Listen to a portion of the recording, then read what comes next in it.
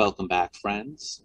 This is Dan Chande of the People's Heart with another lecture from the Black History Month programming. Today, we are lucky to have Lori Lobenstine on ideas, arrangement, effects, systems thinking, and social justice.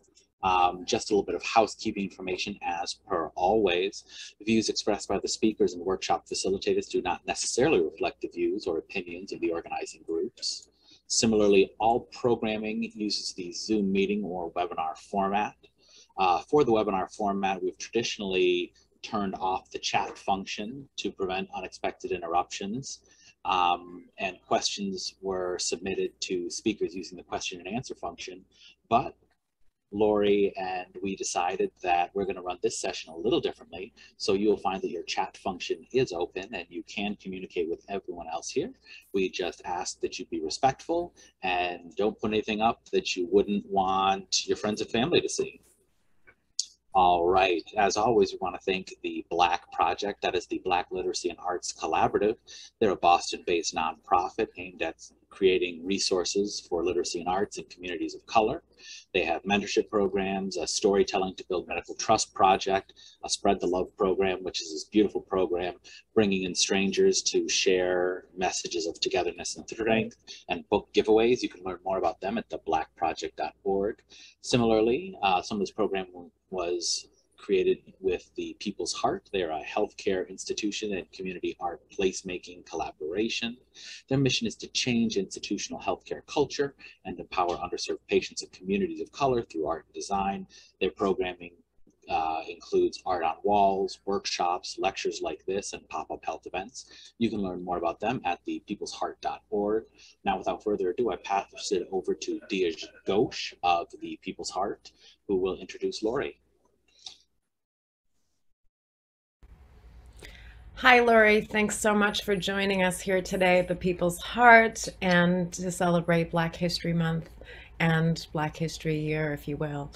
Lori Lobenstine is a co-founder of Design Studio for Social Intervention. She grew up in a family and community of union organizers and community organizers and decided early on that working with youth was her passion and her route to creating change. She was a youth worker for 20 years in settings as diverse as classrooms, basketball courts, museums, and foreign countries. She now facilitates national work around diversity, equity, and design. Her most recent book and writing has been was Social Justice Practice, exploring the role of artists in creating a more just and social public. Did I say that right? I don't know that I said that right. Lori has spent many years in Boston creating space in many different ways and areas. And her current work has been in creating space in Somerville, where I have met you, and where we got a chance to work together and get to know each other in the work that you were doing. Without me butchering anything else, Lori, why don't I let you take the stand and tell us more about Design Studios and get us started with talking about systems and social thinking. Sure, absolutely. Thank you all so much for having me. I want to really particularly thank Dia, who it's been a pleasure to get to know, and People's Heart for having me for Black History Month and Black History Year. Also the Black Project, which I got to know through you all. So thanks so much. I won't say a lot more about myself. The Design Studio for Social Intervention has been around for about 15 years here in Boston. We work locally and nationally, when we're lucky, internationally. Our mission is to change how social justice is imagined, developed, and deployed. So I'm going to share a slide deck with our ideas, arrangements, effects framework and kind of walk y'all through it, specifically in the context of health. And also just be as interactive as possible. So there'll be some times when I turn to all of you and ask you for your own ideas coming from your knowledges and experiences in the field. So let me share my screen. Make sure. All right, can y'all see that? Yes. Okay, beautiful, thank you.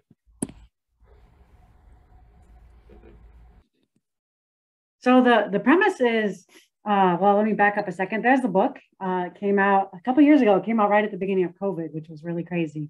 But I can talk more about that later.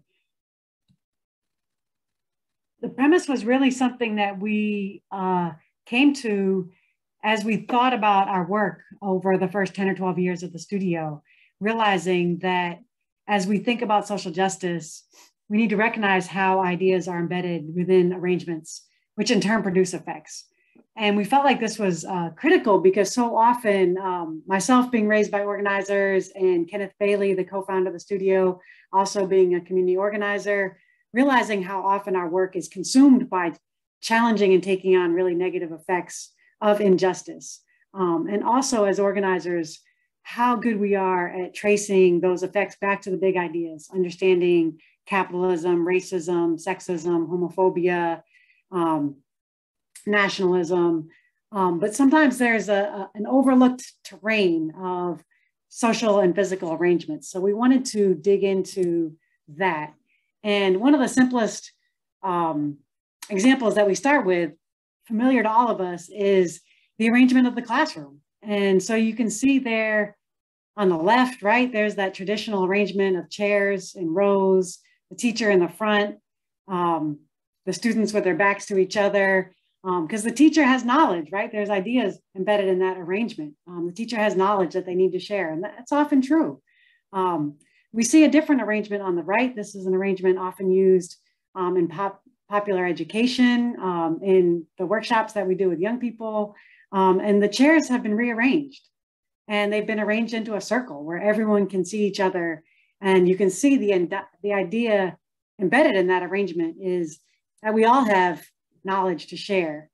And so just to get people rolling a little bit in the chat, I'm wondering what other ideas are embedded in these arrangements of chairs and what effects these different arrangements might have. So asking all of you, our hosts from People's Heart and our guests, if folks want to add some things in the chat, what are some of the ideas embedded in this arrangement and what are some effects it might be producing?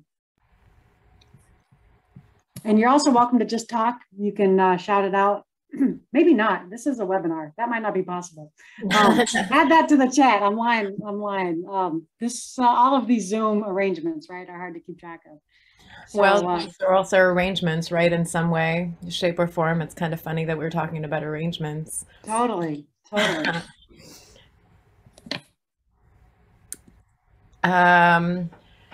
People's Heart to everyone. Experts in the front versus community discussing as equals. Absolutely.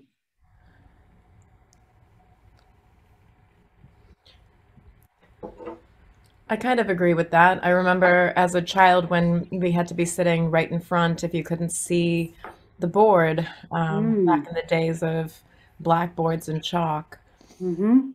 Totally dating myself here, but that chalkboard is another arrangement, right? And who sits in the front and who sits in the back in that traditional arrangement?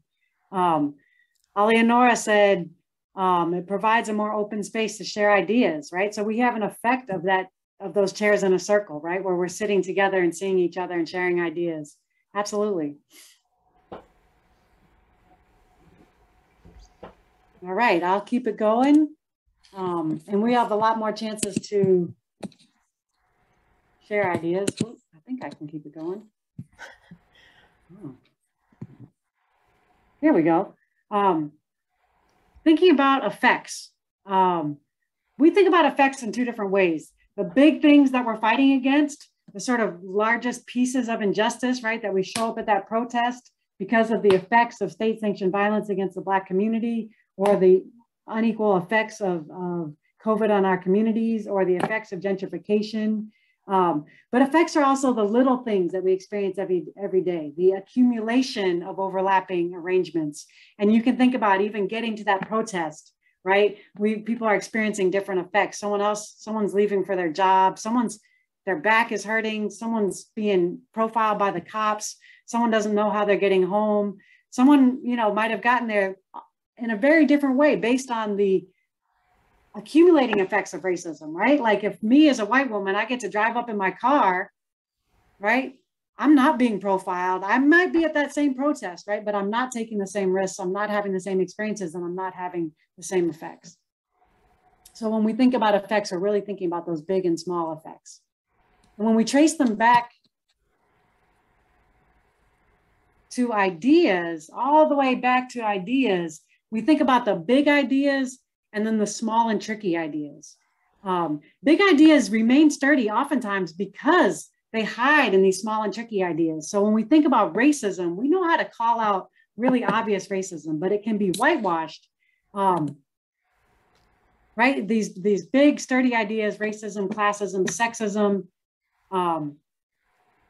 that are creating and keeping inequality sturdy in our country, right? So here's some examples of how they combine to produce higher coronavirus infection and mortality rates in Black and brown people in America, right? Really thinking about literally who are our frontline workers, who are, you know, when you look at industries that are on the backs of Black and brown women, you see how racism, classism, and sexism are putting those workers more at risk for the coronavirus. And in the meantime, the small and tricky ideas, right, that kind of keep racism sturdy in everyday life. When we think about these words like trusted or welcoming or safe, who do we consider safe? What do we consider a welcoming environment? Who do we consider a hardworking employee? What's who gets that well-deserved raise? Who's considered good? We can really find ways to, you think about our hospitals and who we value in our hospitals. When you look at the need for interpretation, right, or translation, how did we get there? We got there by a long system of valuing a set of skills that come more easily and more readily to a privileged white community, right? So even as we fight for interpretation and translation in our hospitals, we need to look around and say, why do we have so many staff that only speak English? And why don't we see that as a problem? Why do we need a whole nother set of folks who speak Haitian Creole and Spanish and Mandarin? And why isn't that a part of our regular staff, right? So some of these ideas can be really obvious, but some of them can be really tricky in terms of how do we look at that resume? Who are we valuing? Who are we offering that position to? What does it take to get into that hospital? And why are we privileging folks from that even medical school, right? So yes, Dia. If you don't want me stepping in, I was actually, Yeah. I keep thinking about the first slide that you put up, and you know, when you were talking about space and being lined up like that, everything that you're talking about, we don't actually need to look at each other to even be able to see. But when we're sitting in that circle, all of a sudden we're able to see each other differently and acknowledge each other differently. And so what are we acknowledging? What are we avoiding? I guess those are the questions that are running through my mind as you keep going through your slides. So let's come back to those questions. I love those questions. What are we acknowledging and what are we avoiding? Let's think about those when we come back to a Q&A at the end. What are we seeing and what are we not seeing, even when we do sit facing each other? One of the small and tricky ideas that, you know, came to me as we were starting to think about COVID, right, was people would say, oh, well, COVID doesn't discriminate. And then we would hear like, all you got to do is just socially distance, just wear your mask right. And I'm like, how do you socially distance when you're sharing an apartment with 12 people? And what does it mean to socially distance when you're a frontline worker and you're trying to take care of your child, right? So this idea that COVID didn't discriminate was so quickly like absurd, right? In terms of this notion and this really American notion of the individual. If we just individually do this right, we'll be safe. And if you're sick, it must be your fault, right? So who do we see and not see? But I would love to hear from folks. What's a big idea or a small and tricky idea that impacts an issue that you're fighting?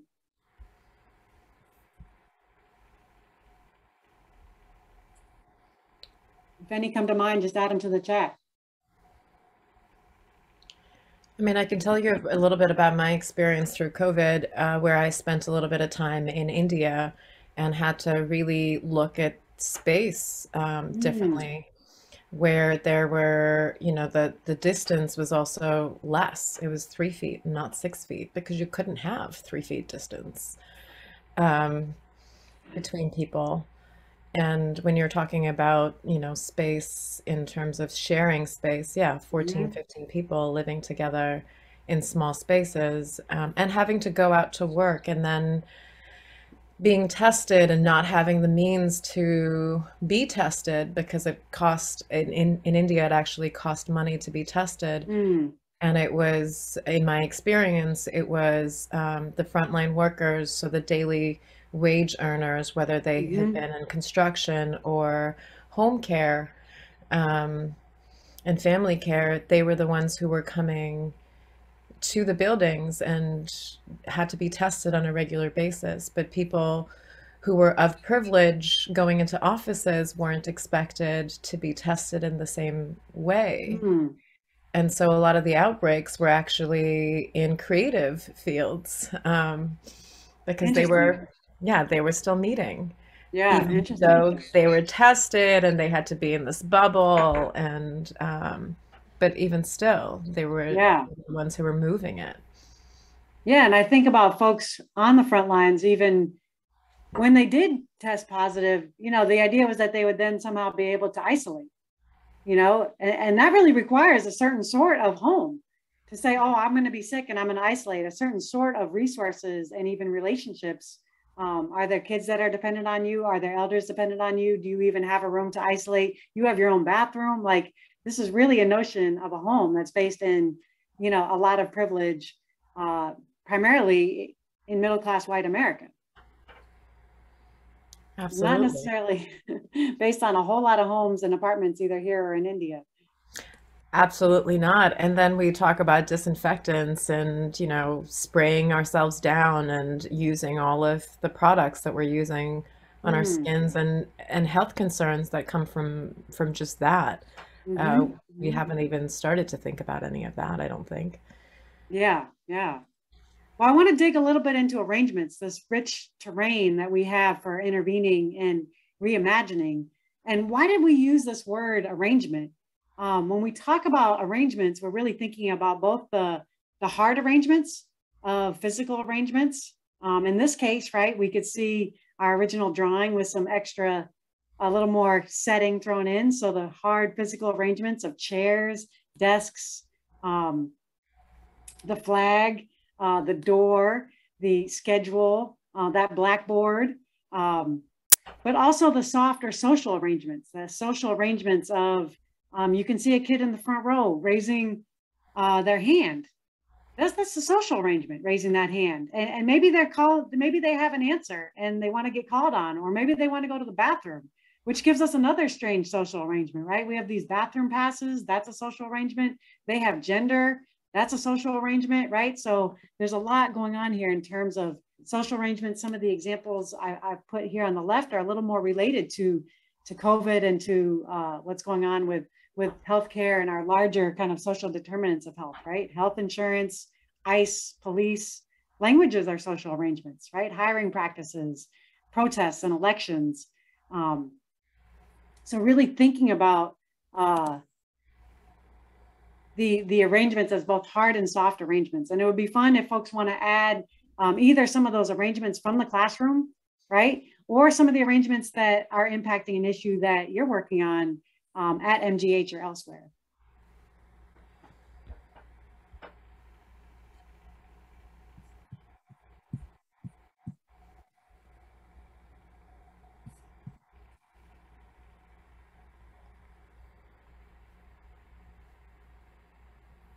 You were Yeah. talking about this, Lori. You were talking about how, who teaches us, like the Mm-hmm. teachers we have in our classroom.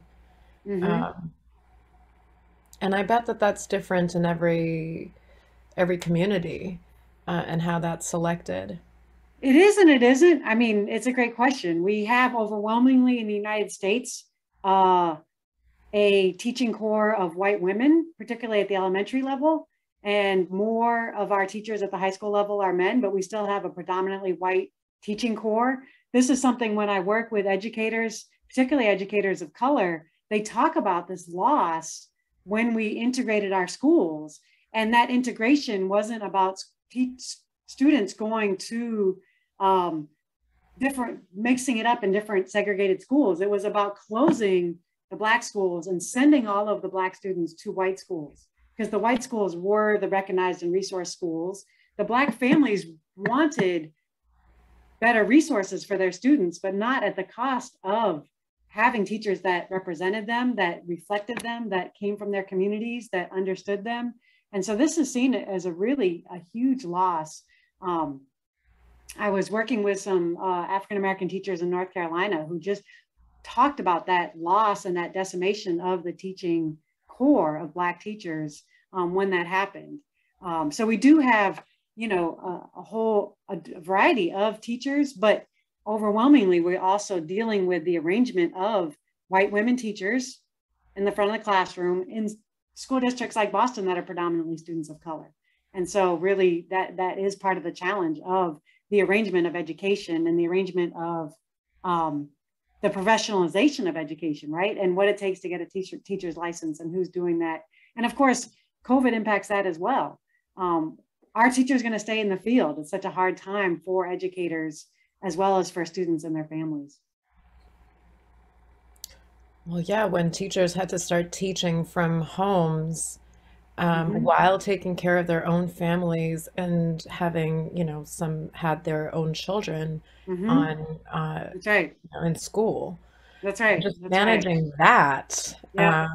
I can't imagine. It's huge.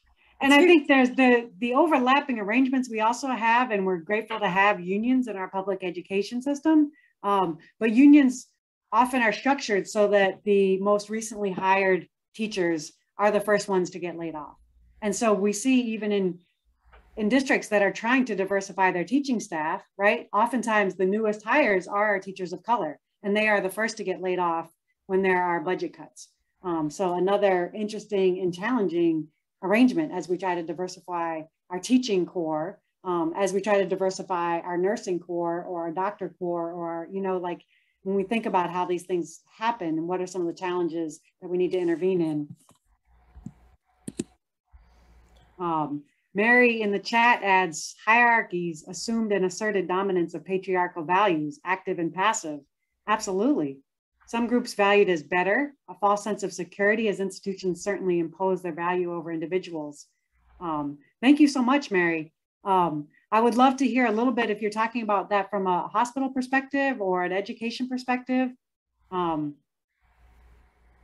That is really, really interesting and on point, right? This assumed and asserted dominance of patriarchal values. We can see some of that in the classroom. We can see that in the map in the classroom. We can see that in who's in the front of the classroom. Oh, and research in medical school, but largely across all society. Right, so absolutely, who's being valued and who's being taught, right? In terms of what kind of research is taught, who's getting into which medical schools, who's getting promoted and teaching at those medical schools. Thank you so much. I'm gonna keep it moving here. I wanna give us a chance to really map how ideas are embedded in arrangements and what effects they might be producing.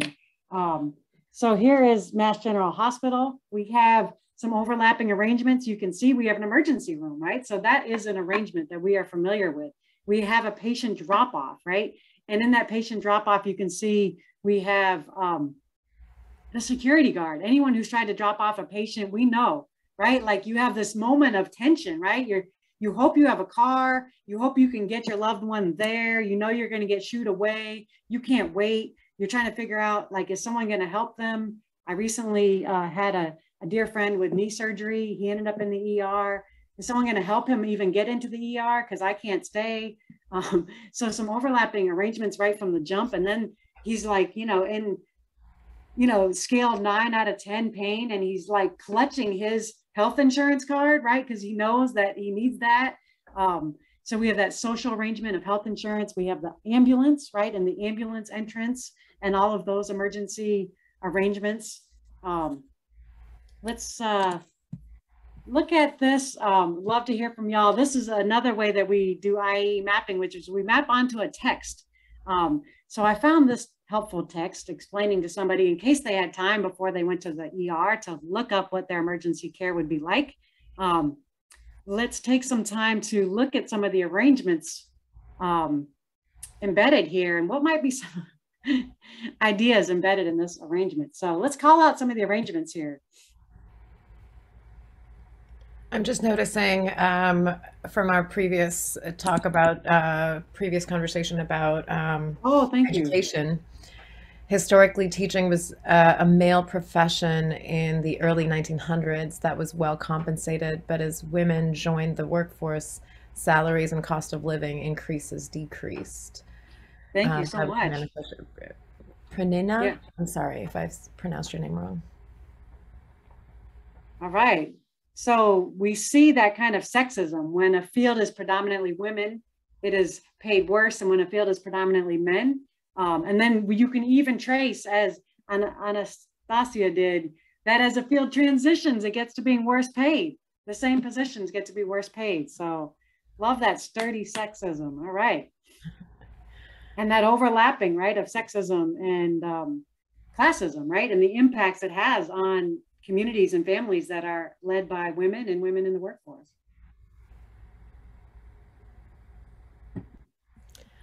Well, right off the bat, I'm looking at this and I'm like, well, it's going to take us a long time to do this, so I better have the time. And I better not have to be at work today.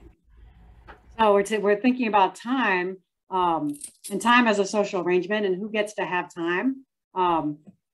We're here looking at emergency care. I can see some arrangements here of tests, right? Testing is a whole set of arrangements that comes into play at the hospital. Waiting, and we're going to look a little later at the wait room of the ER, right? And that set of arrangements is something we might want to intervene in. Trying to keep you as comfortable as possible. Emergency room wait rooms are not comfortable at all. I mean, even when you're the able-bodied person bringing your friend in, right? There's not some great smell of someone cooking some great food. There's not some book of beautiful, encouraging images of, I don't know, what would I want to be comfortable? None of that's there. There's some horrible vending machine, right? That might give me maybe some healthy options, right? And then the clincher, after we've made it through the wait room and they wanted to keep us for observation, but not for admission. We've probably been there for 24 hours at this point. Our emergency room staff is overworked and exhausted. Our emergency room patients are stressed and they're trying to be seen. And then have someone check with your health insurance company about whether that service is covered. That's an arrangement, right? That is an arrangement. Goodness. That is stressful. And Raina adds, thinking about what any of this means. Who to check with my insurance? Who's going to check with my insurance? Are these tests explained in a way that I understand? Are they explained in a way that I understand, even if I'm an English speaker? Because it's probably going to be an English speaker that explains it to me. It might be in some medicalese that I don't even get. And a whole bunch of numbers run off in front of me, right? When I don't necessarily know what those numbers are. Or I might be speaking English as a second or third language. And someone's just speaking to me in English 100 miles an hour because they got 12 more patients to see. Great questions, great points, Raina. Thank you so much.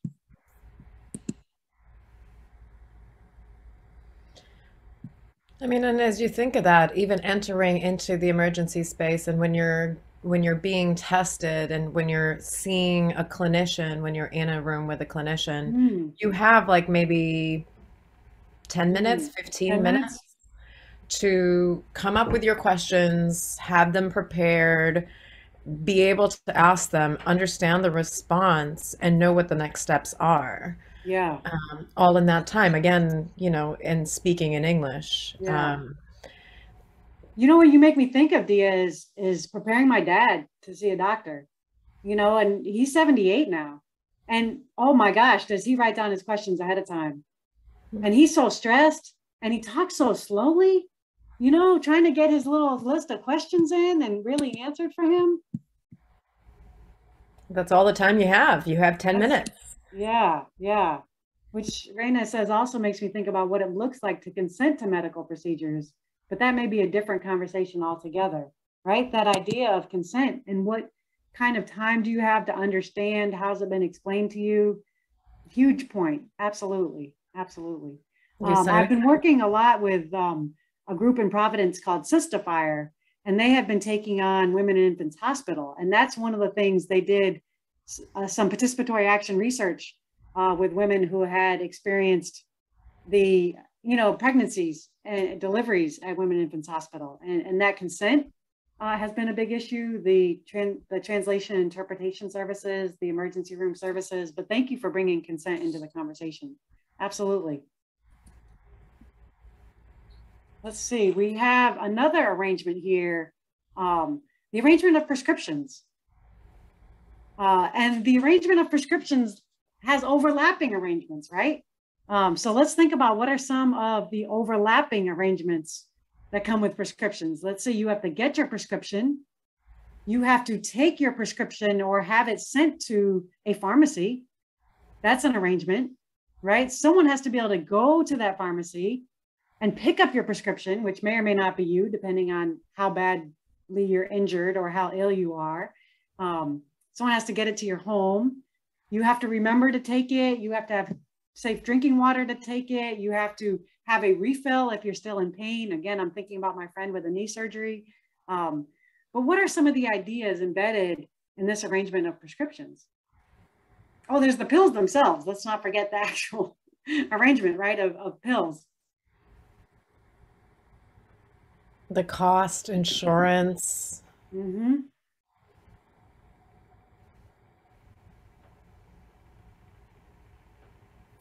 There are ideas of expertise.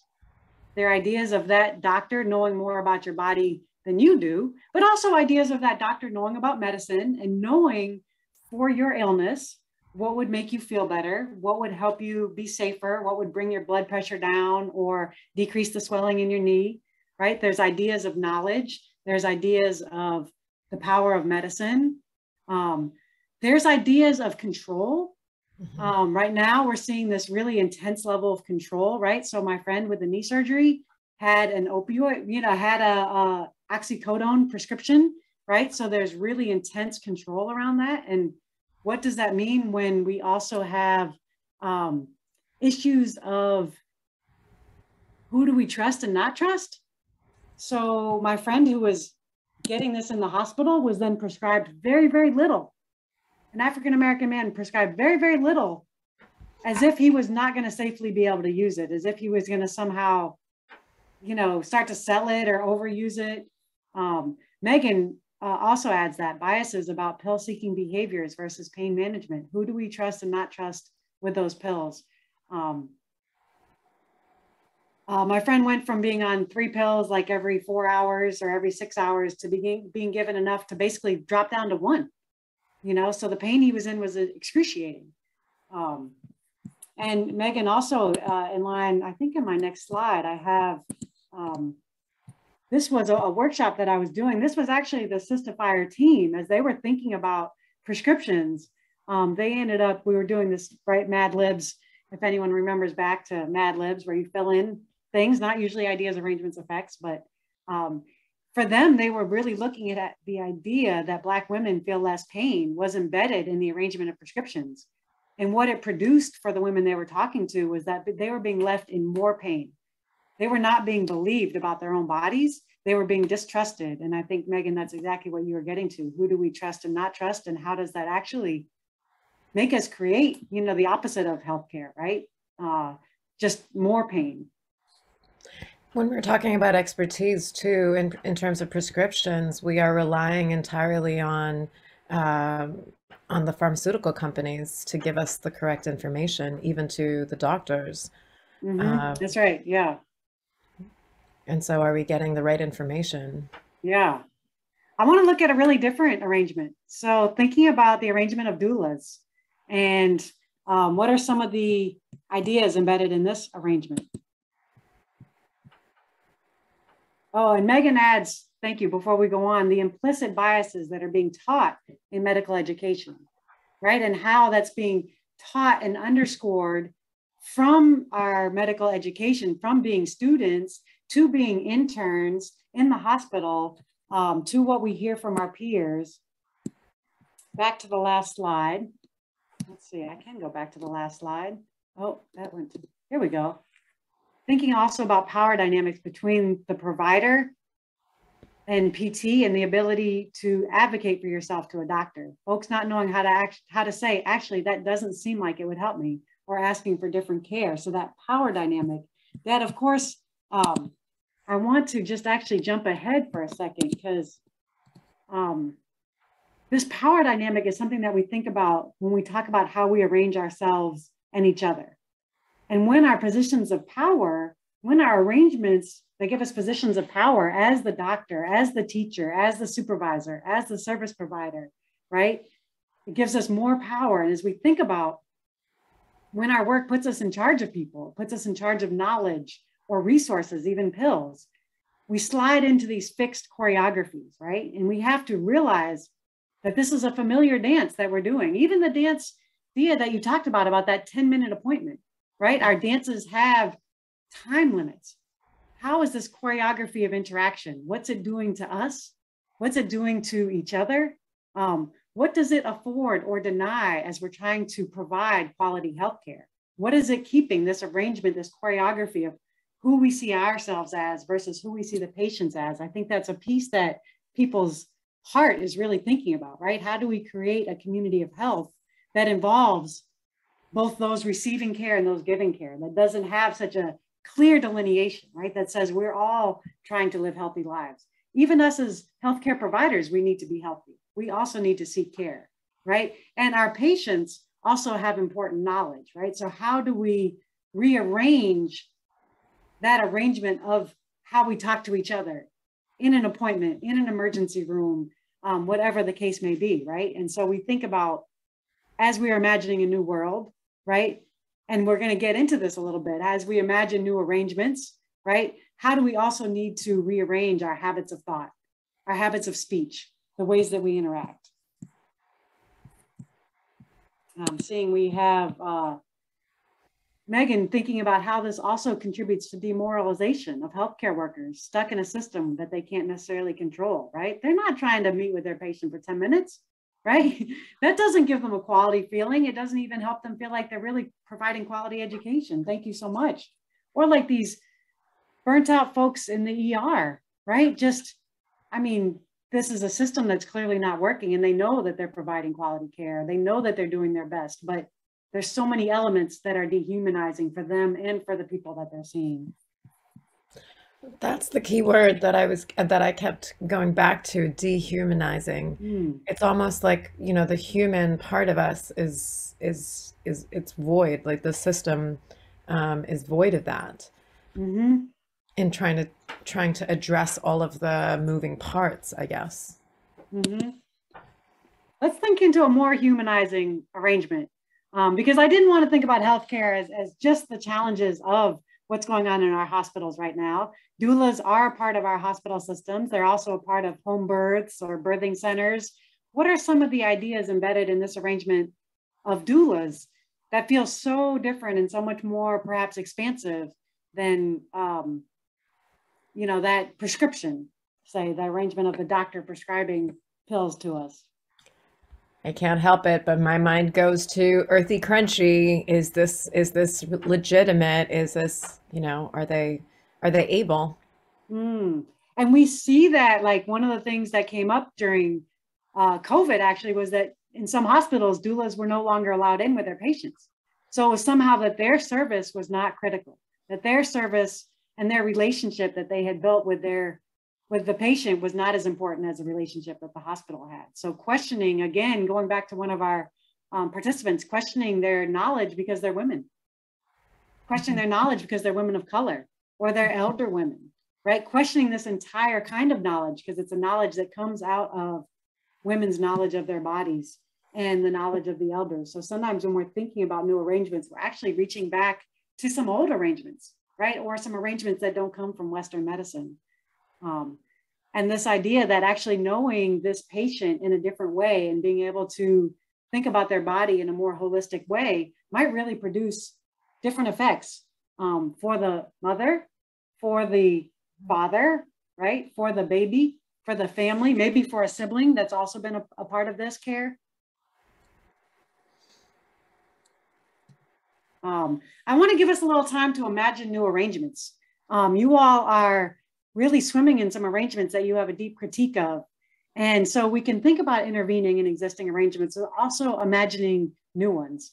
And at the studio, we think about this imagining new ones as sort of the skills of like the early hip hop DJs, right? Where they actually turned the turntables into instruments, right? They took that arrangement and they rearranged music, or cooks that are doing like phenomenal fusion cooking. But when you think about that way that it's participatory, right? You're not just cooking and then the food is there, like you're eating it with people, you're DJing and you're watching what gets people on the dance floor, how they're flowing, how that's bringing up new moves, new ideas, new sounds, new tastes, new smells. So that kind of collaboration and imagination.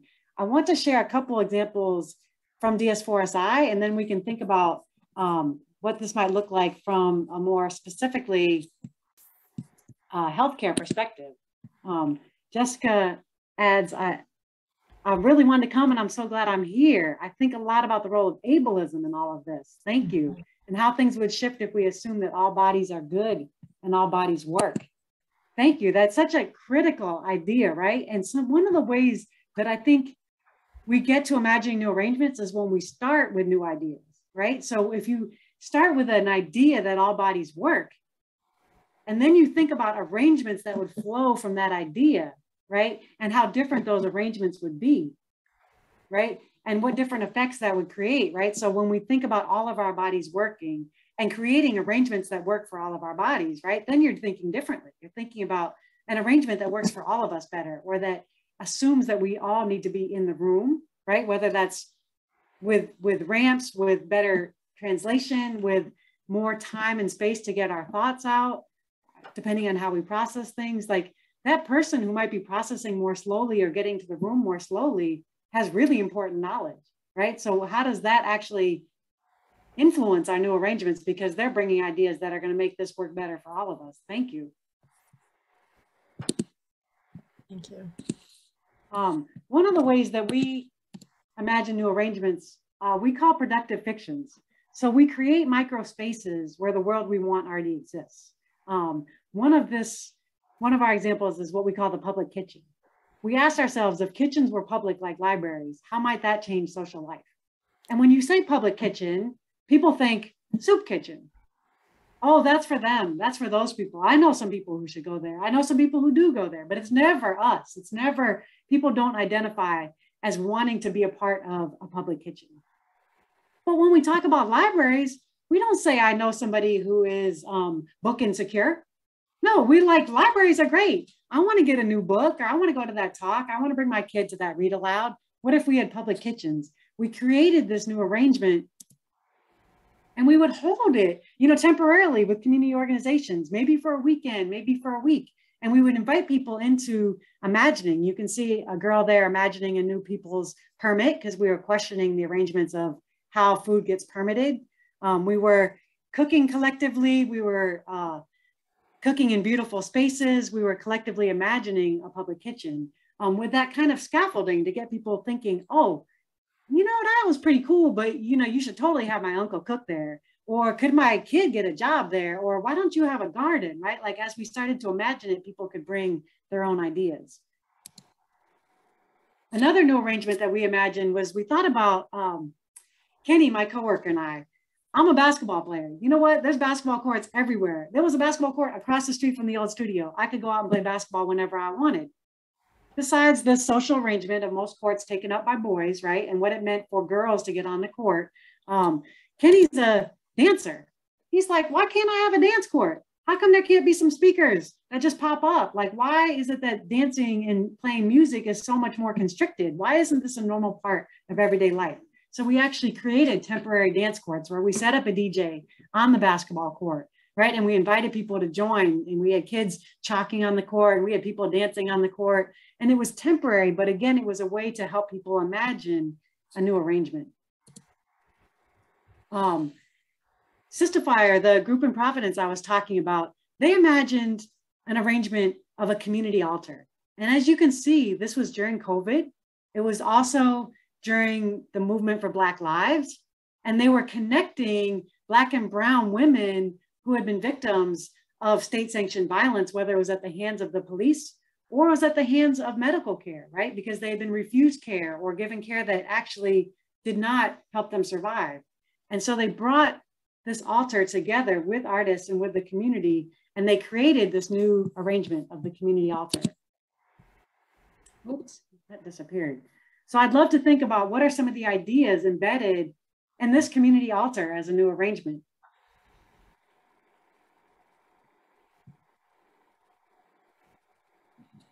Oops. If anyone wants to add or think.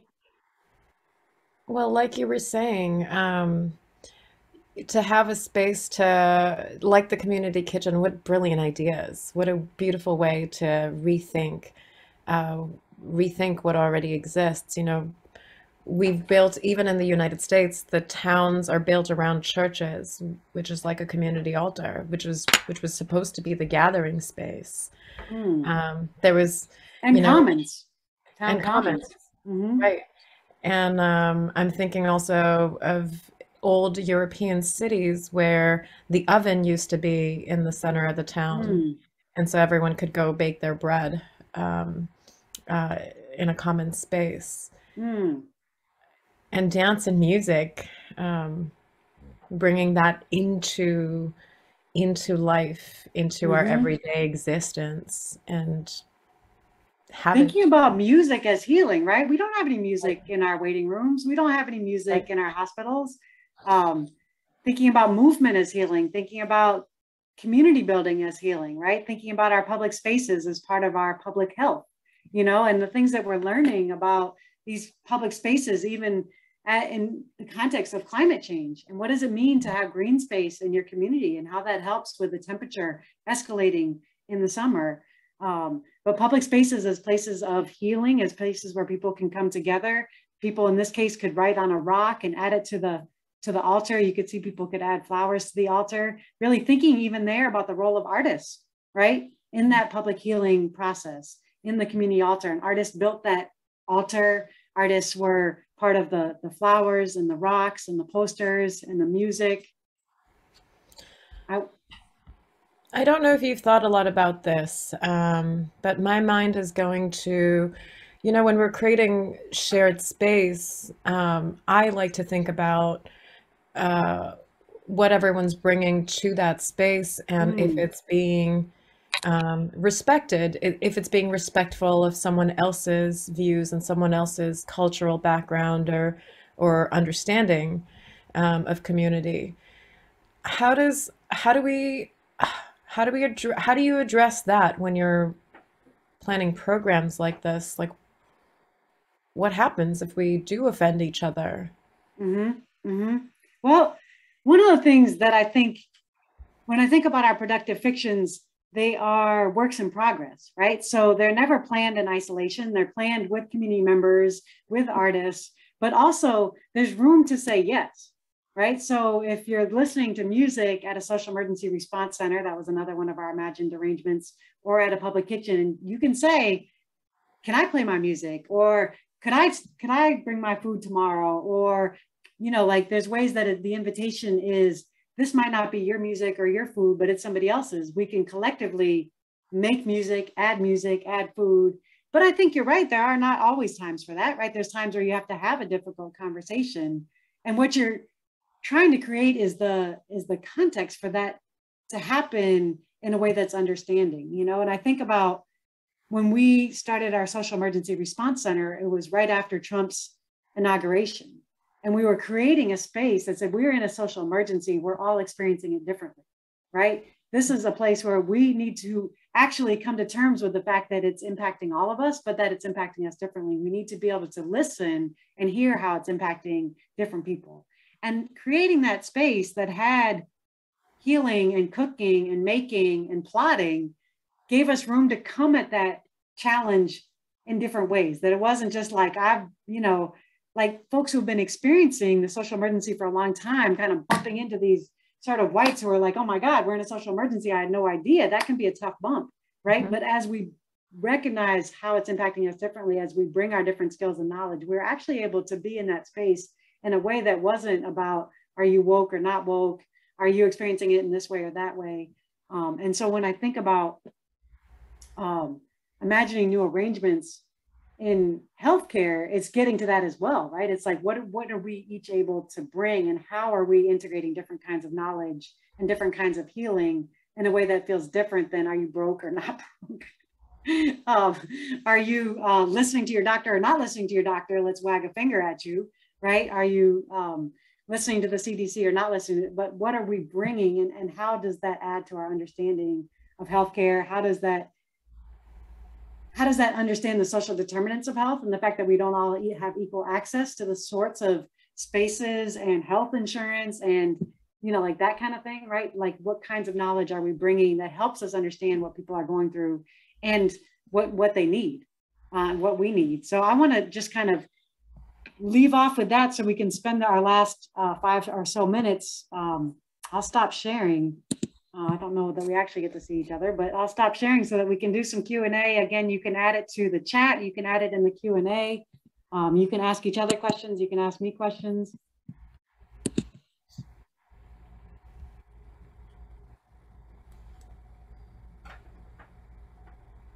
I really loved how you all have included a lot of healing activities through this Black History Month series. We do that as well. Like when we do our online social emergency response center, really mixing it up between conversation and yoga and making and, you know, various kinds of healing and meditation. So it's been a really beautiful program that y'all put together.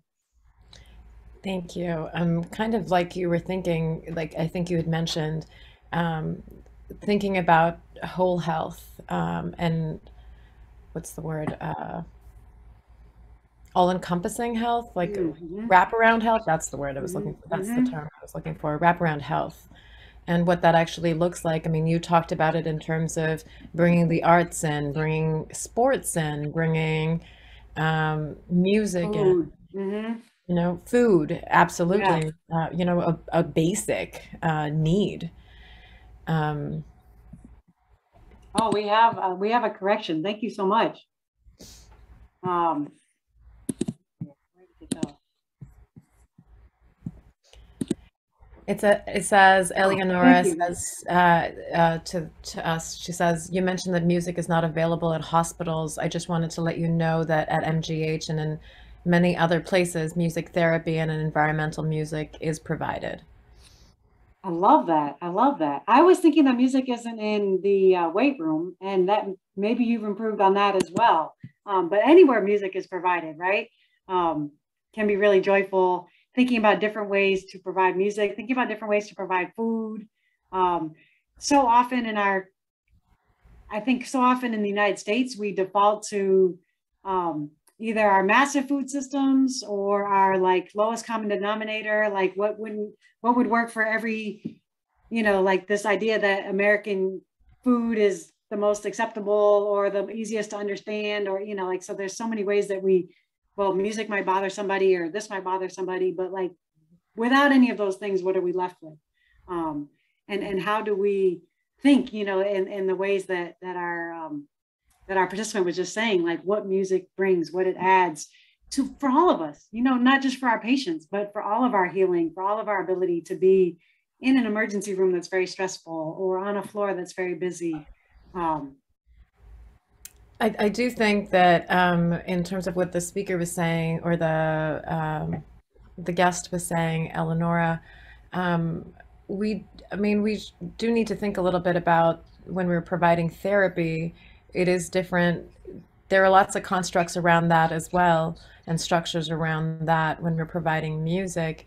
And COVID has actually made it so that we don't have as much environmental music available to us, at least the live pieces of it available to us in the same way. It was definitely a part of programming pre-COVID. And I'm actually not aware of the environmental music piece, at least in MGH.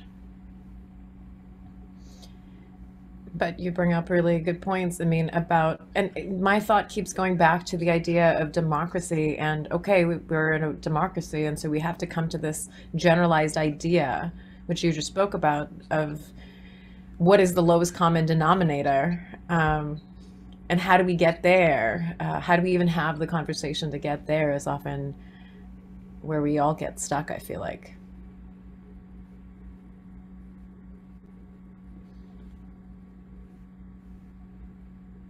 One of the arrangements that changed really quickly during COVID was our ability to get healthcare from our homes.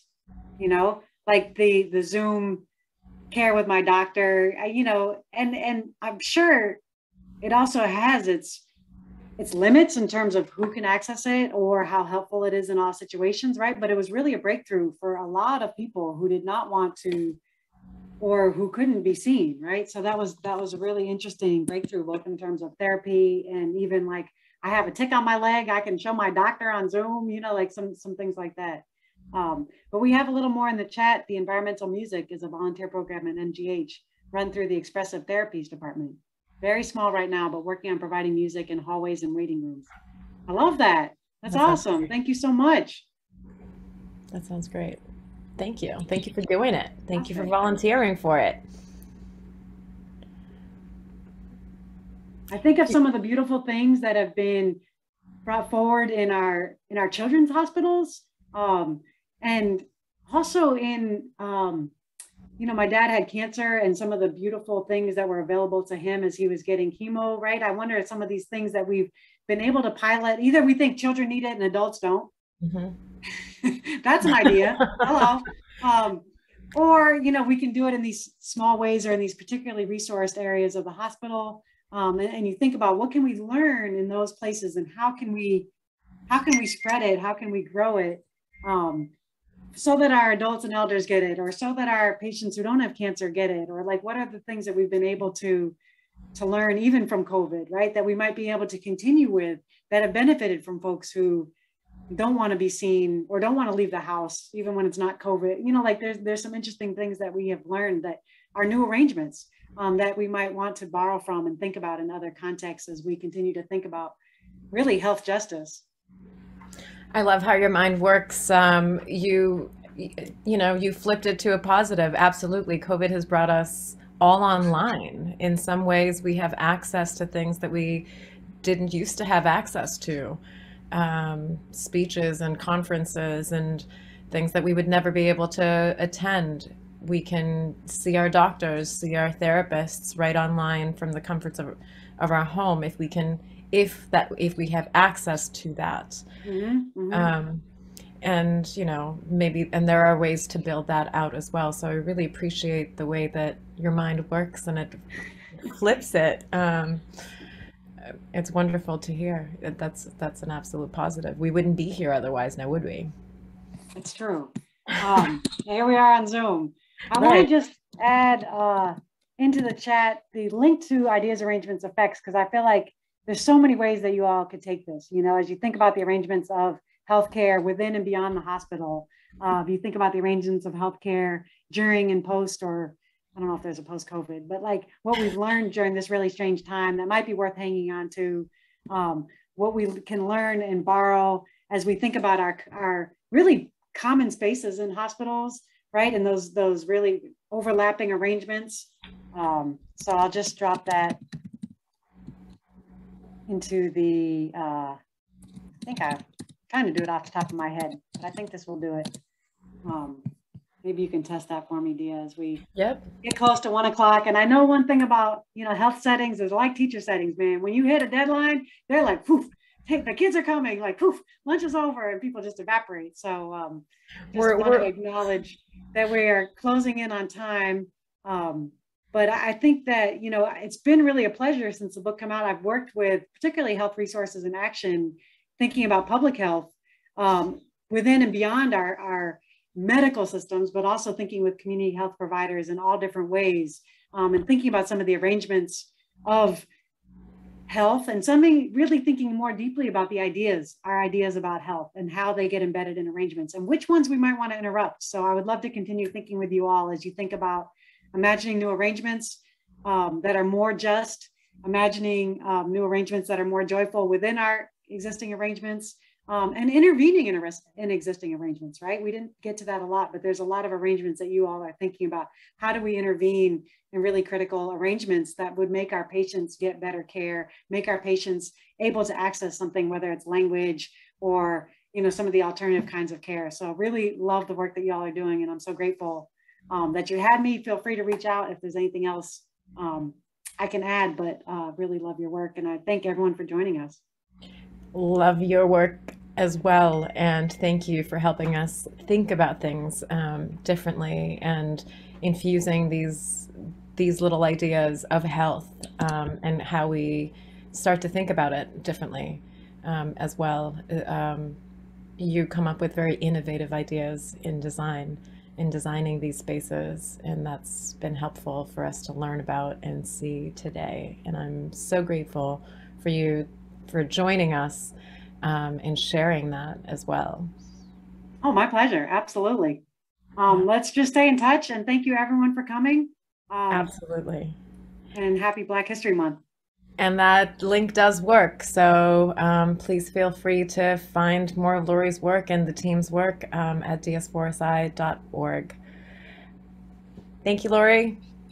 Look forward to working more. Thank you all. Take care. Thank you.